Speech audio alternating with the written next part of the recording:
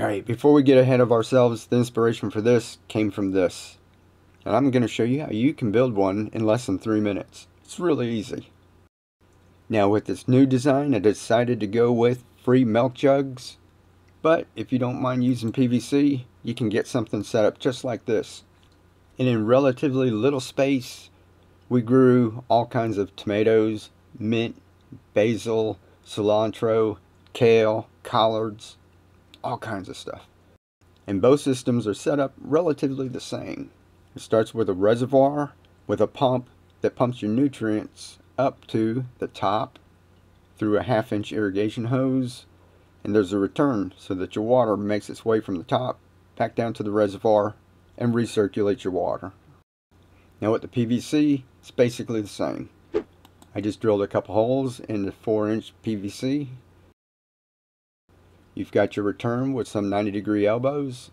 Here's your reservoir, just like the other one. We have a pump inside of it. Both systems work the same. We take the pump and hook up the irrigation pipe to it.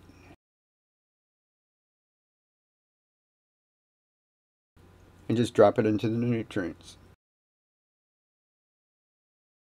Now this goes right into the beginning of the PVC pipe, and on the other end you've got a return that we use another 90-degree elbow.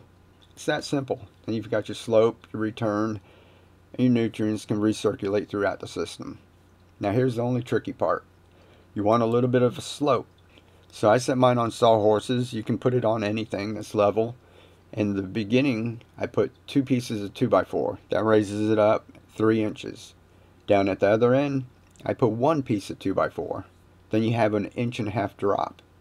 And the very end of it I have sitting directly on the sawhorse. That way that end is 3 inches lower than the very beginning. Real easy way to get a slope. Now we'll talk about the nutrients in another video.